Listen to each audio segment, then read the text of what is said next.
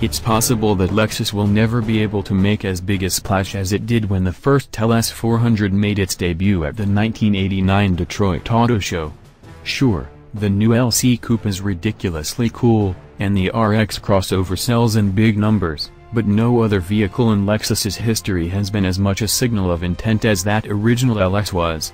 That's the true power of a flagship, and Lexus is looking to recapture some of that same enthralling aura with the all-new 2018 Lexus LS500 sedan, debuting nearly 3 decades later. To re-establish the LS's credentials in the segment it once upended, Lexus is making this 5th-generation luxury sedan larger, more powerful, and more stylish than ever before. The front end, with its prominent spindle grille and sharply angled front headlights, is mostly in keeping with Lexus's current design language. But beyond that, the designers have taken a few more liberties with the car's profile, introducing a flowing character line along the side and softer, more rounded forms around the rear fenders. They're refreshing changes from the sharper, creased aesthetic found across the rest of the Lexus lineup.